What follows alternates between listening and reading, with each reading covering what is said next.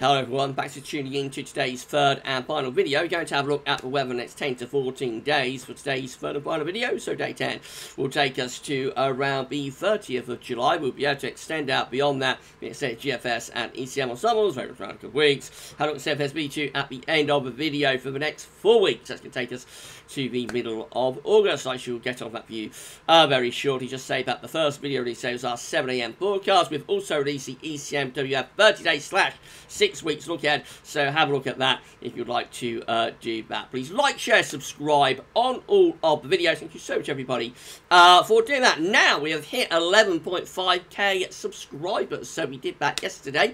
Subs move quite quickly yesterday, so we are now at 11,500 subscribers, which means just 500 to go to get to 12k. So the grind to 12k subscribers officially begins today. So yes, we are now grinding our way to 12k, and wait and see how quickly it takes us to get there. You know how long we have to wait, but hopefully it won't be too long. Hopefully we might be able to do it by the end of the summer. I think that'll be a big ask. It'll be probably nearer September, October time. But yeah, thank you so much everybody for getting us this far. And if you aren't yet subbed to our channel, then please can you give us a sub, and yeah, that's absolutely fantastic. Tell friends, family, everybody else to subscribe as well. Thank you so much everyone for doing that for GavsWeatherVids. When we get to 12k, we're going to do a giveaway. Now I'm not sure if we're going to give away an Amazon voucher or a bit of merch. You know, GavsWeatherVids merch just launched. So I'll let everybody know a little bit nearer time, but there will be a 12k giveaway. You don't need to worry about that. Right, okay, let's get on with the video then. So, starting with latest observations from XEweather. It's hot out there again. Today the heat wave goes on. So we've got 30 degrees currently flashing away there. Somewhere in the south of London. I can't find the station. Oh, there it is, Northolt. Northolt's at 30 degrees. I saw Heatwave just there was at 29. And we've also got Boscombe Down, is it? Somewhere around here, flashing away at 30 degrees. Well, it can be a little bit difficult. There it is. There it is. There it is. Larkhill is also at 30 degrees. Otherwise, we're sort of upper 20s. To Westham is at 27. Cambridge is at 28. I wonder if that's for Botanical Gardens. To Norwich is at 24. Birmingham's at 27. Into Wales, got Sennybridge at 26. Currig is at 26. Right even north of Wales, very hot there. Bingley 25 into northern England.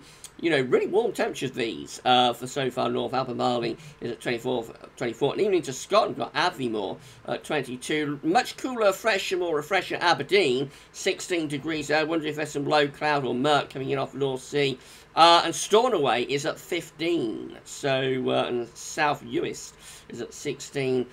So if you don't like the heat, get yourself to eastern or western Scotland. That's the place to go, particularly western Scotland, I think. East Scotland might warm up if there's mist and low cloud there, and that burns off. But western Scotland, I think, is generally cooler. So that's the place to be. How temperature it is if you don't like this hot weather. It's very warm in Belfast, well, at 23 degrees. Now, of course, this heat wave is bringing the CET up. So we've now reached 18 degrees with the central temperature. There it is, 18.0. Provisional to yesterday the 19th. So yes, we have hit 18 degrees for the central temperature. Now it's going to carry on rising over the next few days. So by the end of the week, I would imagine that's going to be getting into the mid to high 18s. Probably going to be somewhere like 18.5 to 18.9. It does look as though this heat wave will be ending at the end of the week though. So through the last week of July, that will probably start to tick down. And then there is also going to be quite a large downwards correction of the CT this month. I think we're expecting to take off around ½ a degree from the CT this month. So actually, in reality, the CT is still only around 17.5 if you take into account that ½ a degree is going to be coming off. But it is genuinely going to hit 18 degrees, you know, over the next 2 or 3 days. But then with downwards corrections and a cooler final week to July, we're probably going to finish up on the cusp of 18, so somewhere like 17.7 to like 18.1 or 2, I would imagine will be the range that we'll end up with. So it's going to be touch and go again, 18 Celsius, CT July or not. It's going to be quite exciting to see how that works out. A few thunderstorms out there at the moment. So this is, of course, from the weather outlook. You can see if we zoom in. Let's zoom in. You can see we have got 1 or 2 heavy showers and storms breaking out. Not all that many of them, though they are quite scattered. Just a few there between Nottingham and Sheffield. And down here we've got a few to the east of Cambridge. Most areas are dry. It looks like something else just beginning to pop off to the north of London. But most places are dry. This is how UKV, the highest resolution model that you can get, was forecasting precipitation for midday. So UKV, you know, forecasting more storms than there is in reality. Actually, and this is the highest resolution model you can get. So even this is overdoing thunderstorm potential. You see they are very scattered in nature anyway, but definitely not as many storms around at this stage as see from radar picture like UKV was predicted. That's 1 PM, 2 PM, 3 PM. So the storms aren't going to be as widespread as this, but there will be a few storms around this afternoon. If you get one, you will know about it. It could well bring torrential rain, flash flooding, hail, and quite severe lightning. Bear in mind, the vast majority of places are going to miss these thunderstorms today and stay hot and dry. But as I say, there will be storms scattered around in this southern part of the country. And if you get one, you are going to know about it big time. I can promise you that. We do it all over again tomorrow. There will be some more scattered thunderstorms brewing up tomorrow. This time perhaps more focus on East Anglia and South Eastern England. Again, I think most places will miss those storms and stay dry tomorrow. Then Thursday looks a mostly dry day. Actually, just 1 or 2 storms breaking out. That's a little bit more focused on northern England over the Pennines with those. And then, of course, into Friday, and that's when the breakdown begins to happen. So by the end of Friday afternoon, we're beginning to bring some thunderstorms into the far southwestern corner with UKV. Look what happens overnight Friday into Saturday. Up come those storms pushing across central southern parts of England and Wales. By breakfast time Saturday, got big storms through the Midlands into southeastern England. And that's bringing an end to the heat wave. So if you're fed up with the heat, if you don't like the hot weather, then it's going to end, you know, at the end of the week and into the weekend. That's 3 o'clock in the afternoon on Saturday. Some really violent thunderstorms then being signalled right in the southern half of the country. So the heat wave is going to break in thunderstorms in the south Friday night and into Saturday, and then things will start to cool down. These are the GFS upper air temperature and precipitation ensembles the next couple of weeks for rugby. The red line is virtually upper air temperature average for rugby, very close to me. So starting off hotter than average, of course. We're well above average at the moment, and we're going to keep it well above average through to Friday. It's really from Friday into the weekend that the change takes place. Notice the upper air temperatures are dropping through the weekend, falling away back close to average. As we get into the closing days of July, and like the first days of August, we look a lot cooler then. Albeit there are 1 or 2 hot outliers, but it looks like there's a definitive cool down taking place there from sort of the weekend onwards, and next week will be a much cooler and fresher feeling weekend. Precipitation wise, so the precipitation wise just here are the scattered thunderstorms. But do bear in mind, most places are going to miss those thunderstorms, so looking a little bit more dramatic it will actually be in reality, unless you happen to get a thunderstorm today or tomorrow. From the weekend onwards, then we see these precipitation spikes just here. That's the Thundery breakdown, of course, and then next week, much more unsettled with showers and longer spells of rain coming through, taking us into the beginning of August. Temperature anomalies from the 20th of July to 28th going to be hotter than average, and precipitation anomalies from the 20th, 28th of July, driving average in the northern half of the country, a little bit wetter than average in the southern half of the country. Again, this would be primarily down to thunderstorms. Let's win from that from earthnorthschool.net shows that we're under high pressure. The jet stream and the areas of low pressure being pushed off up to the north up here. And we continue to be sat under that area of high pressure built in from the Azores and set up a heat wave. Right, this is how the latest UK Met is looking. Let's put webcam back up for this, shall we? Hello, I'm back. Right, so this is how the latest UK Met is looking for Friday. There's that Thundery low coming out of northern parts of France. We're under the high pressure still, though, for one more day on Friday. But by Friday night, Saturday, up comes that thundery low, and that brings an end to the heat wave and brings an increased risk of heavy showers and thunderstorms with it. That low pressure, as it like a trough of low, sits over the country into the beginning of next week. Will bring further heavy showers and thunderstorms, and then by Tuesday, so this is midnight Tuesday, as far as we go to with UK Met, that low pressure beginning to ease out into the North Sea. Well, obviously, we're pulling in a much cooler northwesterly wind base, follow the ice bars back to see that the air is originating from like the south of Iceland. So, much cooler air coming in through the early part of next week, much fresher, and probably starting to bring in like a showery type flow from off the Atlantic. Right, so that's UK Met done. This is how the GFS is looking in terms of the 6Z. So here we go. High pressure is over top of the country on Friday, and then we go through into Saturday. Up comes this thundery low from the south. That's bringing an end to a heat wave as we get into weekend. We've got that thundery low pressure over to the south of the country with showers, longer spells of rain. Of course, the big unknown with this is how many thunderstorms there will be. You never quite know this far out how many storms you're going to get, so we just got to wait and see a little bit close to the time frame. If it looks like there's enough thundering potential, I might do like a half an hour storm watch live on Thursday, if that's okay with everybody, but I'll let everybody know a little bit nearer time frame, because it's still all outside the high res model time frame, really, up than UKV. Right, so by the time we get through to the open next week, that thundering low moving off into the North Sea. Down comes this cooler and fresher northwesterly wind. Could bring some showery rain with it. And then to next week, a very different weather pattern sets up as this area of low pressure starts pushing in from the north and from the northwest. It'll bring showers, longer spells of rain. We tighten the ice bar, so you're going to get a bit windy as well next week. But the main difference is actually going to be the drop in temperature, because the air around this low is coming from the North Atlantic. That's clearly much cooler and fresher air coming in from off the Atlantic. So relief on the way for anybody who doesn't like the hot weather. Right, up to day 10, which is the 30th of July. Still looking unsettled, low pressure to the north and east of Scotland.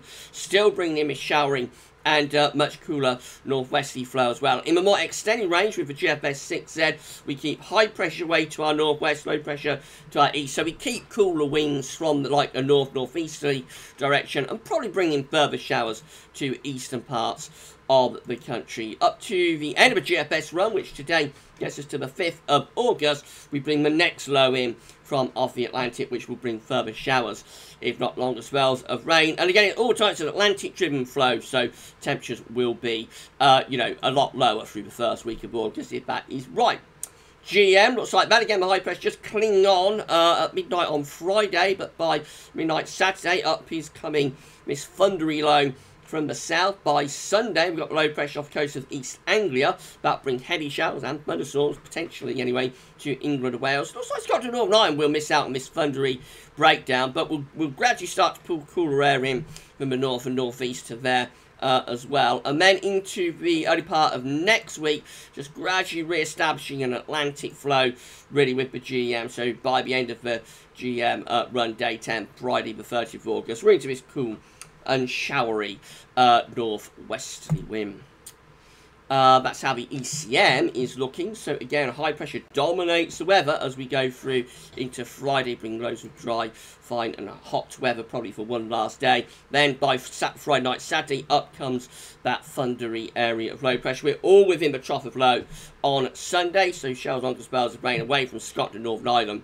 Anyway, and then into the early part of next week, again, we just gradually start to re-establish a little bit more of an Atlantic flow, so things begin to cool down. However, out of the models, I think the ECM is probably the warmest through next week, but even that does lower the temperature quite a bit through the course of next week.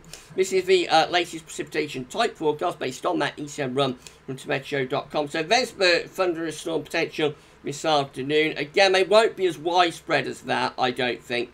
But some places certainly will get torrential thunderstorms with severe hail, thunder and lightning mixed in. Most storms very quickly die out as we go through tonight and then into tomorrow. Again, a few storms breaking out, not as widely as today. Most places stay dry. And then, of course, we get through to the end of the week and up comes the thundery breakdown from the south. So heavy showers and thunderstorms pushing northwards through Friday night and into Saturday across England and Wales. Scotland and Northern Ireland stay mostly dry. And these thunderstorms continue then on into Sunday, as well as the weather breaks, the heat wave breaks, and things cool down very quickly. And we go through to next week, and we're looking a little bit more showery then, with showery rain coming in from off the Atlantic Ocean. Right, at that point, I think we'll turn the webcam off, and we'll show you the options on the table within the ECM ensembles. Right, so let's have a look at those then. So these are the options on the table within the ECM ensembles for day 10, which will get us to the 30th of July from the Icelandic Met Office. We have 26 members of the ECM ensembles with low pressure over and to the north of the country. High pressure reaching through the middle of North Atlantic going up towards Greenland, and around the high, around the low, I should say, around the trough, we'll be bringing in pretty cool air from the northwest. So cool, showery and unsettled there. 19, we'll have high pressure away to our northwest. Weaker pressure to the south, not particularly low, but weaker pressures threatening showers to the south. That would include the control and the operation run. And then 6 have a big mid-Atlantic ridge going back to northern blocking over Greenland with low pressure to our east. Obviously that will pull down a really cool northeasterly winds. So all change there by the end of July, looking much cooler with a lot of those options and more unsettling. 2 weeks time, these are the options that we've got. Gets us to the 4th of August. 14 members of the ECM ensembles with northern blocking around Greenland and a deep trough of low pressure over top of the country. We're bringing in a cool northeast wind and looking wet and cool. With that, wet and cool there for 4th of August. What a change. 11 members of the ECM ensembles again with this mid-Atlantic reach towards Greenland.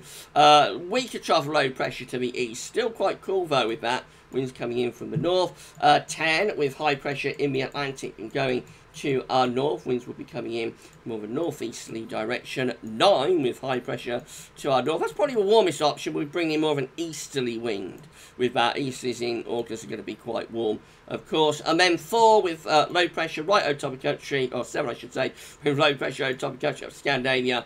And so that's going to be quite cool and showery as well. It looks like once this heat wave breaks, we're going into something cooler and more unsettled for the end of July and possibly lasting into the beginning of August.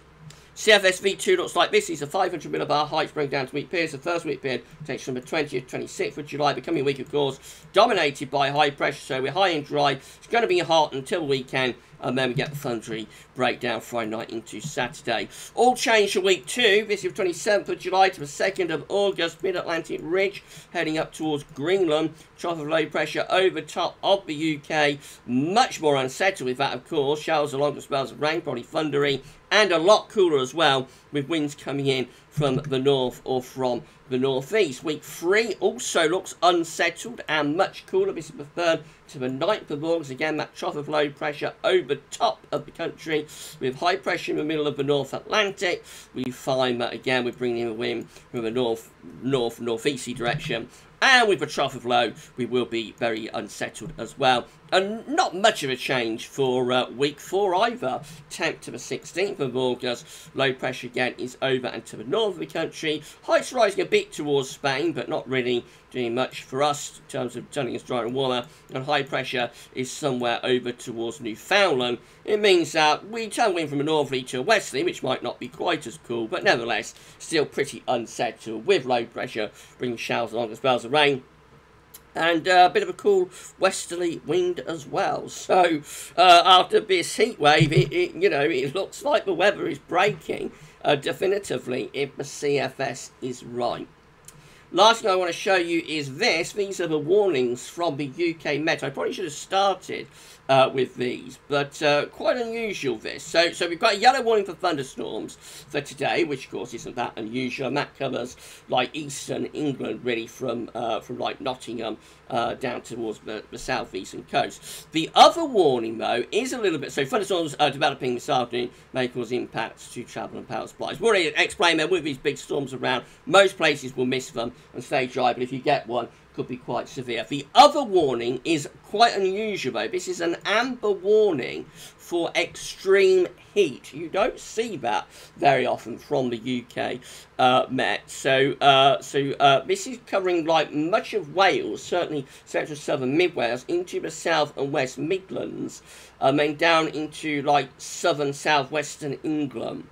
An amber warning for extreme heat. High temperatures both day and night will continue this week, leading to public health impacts. I won't go through everything that they're saying about that, but I will link to the severe weather warnings page in the description. So if you're at all concerned about the hot weather, you know, do take a look. And this amber warning for extreme heat is valid for tomorrow, and it does stretch up to Northern Ireland as well tomorrow, which is very unusual, get an extreme heat warning for Northern Ireland. Well, and then it's valid for Thursday as well for the southwestern areas and Northern Ireland. And then by Friday, pretty much restricted just to Northern Ireland at the moment. Of course, we start breaking things down by Friday. So, yeah, if you're at all worried about the hot weather and the heat wave and whatnot, then do check out the warnings and advice from the UK Met. As I said, it's very unusual to get an extreme heat warning. I can't remember if we've ever had one before. We have had some big heat spikes over the past few summers. I'm sure we must have got some sort of warning for you know, the hot temperatures like in 2019 when we broke the UK's temperature record at the Botanical Gardens there in Cambridge. But I can't remember whether we've had an amber warning or not. But anyway, that's what UK Met is doing. So have a look at those warnings and alerts and so on if you're at all concerned, and take the advice, stay hydrated, you know, and all things you need to do to keep yourself well. And by the weekend, this will be over. Right, so that's it for your 10 to 14. That's it for today's videos, actually. That's it for your 10 to 14 and today's videos. Now, I'm having a tooth out this afternoon. So, Sab is going to be doing the 7 AM forecast for you tomorrow. So, you'll be able to see the furry one doing the weather tomorrow morning. Whether I'm back tomorrow, just got to wait and see. It's a wisdom tooth that's being pulled, a back tooth. So, it's quite a big one, quite deep roots. We'll see how I get on. If, you know, if I'm okay with it, then I'll be recording tomorrow as usual after Savvy's forecast. If not, I'll take the day off, you know, and just wait for it to settle down. So all will be revealed. We'll find out how I am after the tooth has come out tomorrow, you know, tonight, tomorrow. And yeah, I shall let everybody know what's happening on the community page and our social media accounts.